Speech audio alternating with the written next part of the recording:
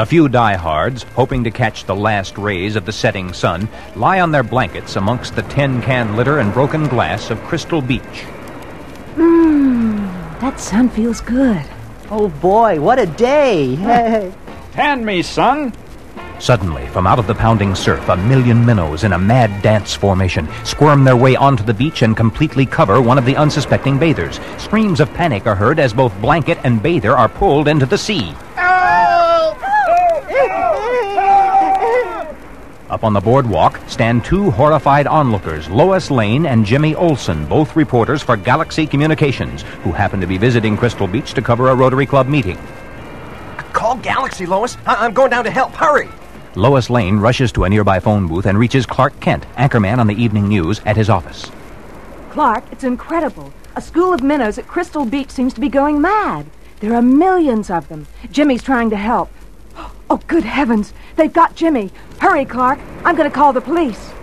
And on the beach, Jimmy's cries are drowned out by an immense flounder on his back as he is carried out to sea, while at WGBS, Clark Kent, now miraculously changed into Superman, opens the window of his office. I don't know what the meaning of this is, but it sounds to me like a job for Superman. And, streaking across the metropolis sky, Superman's X-ray vision spots Jimmy and the hapless sunbather as they're being dragged under the murky surf for what might just be the last time. Meanwhile, on a nearby tidal marsh, birdwatcher Bill Talon is taking notes on some very strange bird behavior. Those gulls have been circling longer than I've ever seen before. Suddenly, Talon picks up his binoculars. Good heavens! They're all flying upside down. I think I'll call my friend Perry White about this one.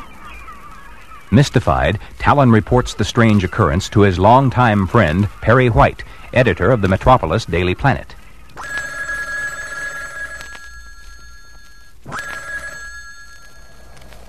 Yes, Bill. It's very interesting.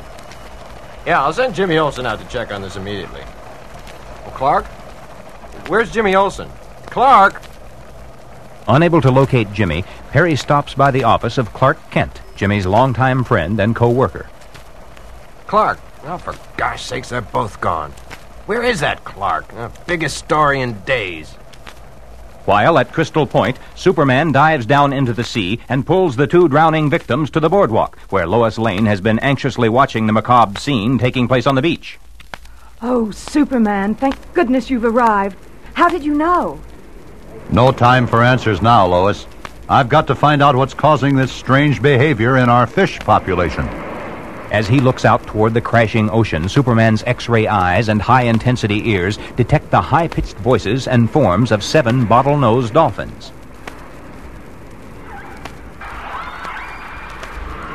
If anyone can give me the answer to this riddle, I'll get it from the teachers, not the school. Wait here, Lois.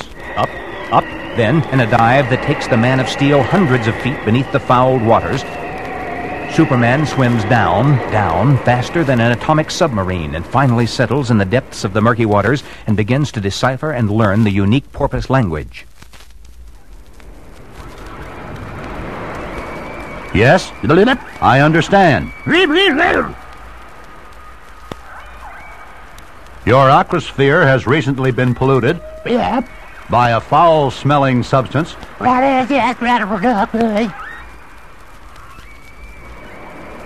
All the fishes in the Crystal Point area have been overcome by what?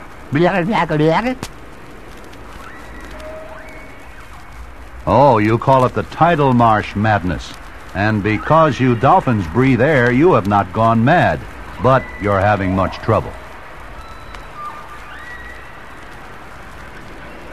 Your eyesight's been affected. Acne. Sore throats, huh? Oh, my poor friends. We must do something immediately about these hideously polluting substances in our waters. Far beyond the power of man's sciences, Superman's supervision rapidly breaks down the substances composing the hideous pollutant as he makes a mental note of each chemical substance in its relationship to the horrible whole. Thank you, friends, for the invaluable information you've given me. Superman thanks the wise dolphins for their help, and in one great jump rises out of the waters of Crystal Point. While at the Daily Planet, Perry is still pondering over the strange story of the upside-down gulls, and finally decides to leave a note for Clark Kent, just as Superman appears in Clark's office window. Great Scott, Superman. Can't you use the door? You frightened me to death. Oh, I must admit, I'm certainly glad you're here. Perry tells Superman Bill the Birdwatcher's strange story. Very interesting. Now, Perry, where's your map of Metropolis? Aha, just as I suspected. Just as Superman suspected, the bird sanctuary is located right next to the site of the new experimental biochem industrial complex. Birds upside down. Mad minnows. Pardon the pun, Perry, but something's fishy, and it all begins to add up to that new factory next to the tidal marsh.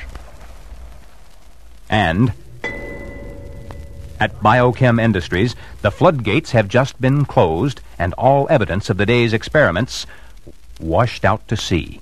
Metropolis seems very peaceful as Superman races across the moonless sky. I've got to get a look at what's going on at that plant, and I think I can do that best in the guise of Clark Kent.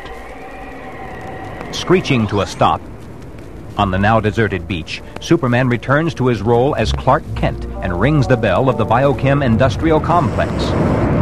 Beside the lead-plated barred door, a night watchman answers the bell. Who are you? What do you want? I'm sorry to disturb you, but I've got some transportation difficulties, and I'm stranded out here. Could I use your phone? Well, son, I'm sorry, but no one's allowed into this place except those who belong here. What do you mean? Listen, all I want to do is use your phone. What is this place, anyway? What do they do here? This is the Biochem Industrial Laboratories, and what they do here, well, it's top secret, mister, and it's nobody's business but our own. The night watchman slams the door in Clark's face, but not before Superman's X-ray eyes have easily beamed past the watchman and into the lab, where, with his supervision, he can see that the vials contain all the chemicals necessary to manufacture the foul stuff he has just seen in the ocean, and where, with Superman's super nose, he can smell the same hideous odor discernible in the filthy waters at Crystal Point. And at the very same moment, in his enormous mansion overlooking the tidal marsh, Brian Sanders, president of Biochem, is holding a meeting of the board of directors of the corporation. Brian pounds his gavel on the table to call the meeting to order.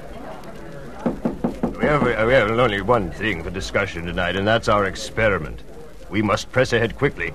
If we work fast enough, we'll easily outmaneuver our competitors, and very soon Biochem will control the whole chemical market completely. But, Brian, to continue in this matter is to risk our environment, and I, for one, will not That's enough, Dr. Main. But... You're fired. But... Suddenly, Superman! Just as I thought, it's you, Brian Sanders. You have put yourself above all that we value and cherish in Metropolis. You're as ugly and useless as the aluminum cans that litter the shore of Crystal Beach and too many other beaches of the world. No, Superman! This is only going to be a temporary situation. Please believe me. I must gain control of the market. If I do, maybe people will respect me as they respect you. Oh, please, Superman, I must be allowed to continue my experiment. Respect? Have you ever heard of the tidal marsh madness, Sanders? Have you ever seen an innocent bather swept into the sea by millions of mad, mindless minnows? Have you ever noticed the murky waters at what used to be called Crystal Clear Beach? Sanders begins to weep. What have I done? I would never dream of doing anything to make you angry, Superman. I've searched for power only so you and others would look up to me. What can I do now, Superman? Is there anything I can do to make amends? Simply understand that to be number one at the expense of all other living creatures is to be zero.